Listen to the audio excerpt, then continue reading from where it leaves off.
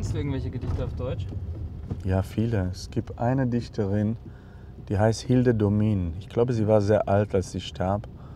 Und sie hat ein Gedicht, das heißt, manchmal wünschte ich, dass Worte Glas wären, dass sie zerbrechen, wenn wir sie missbrauchen.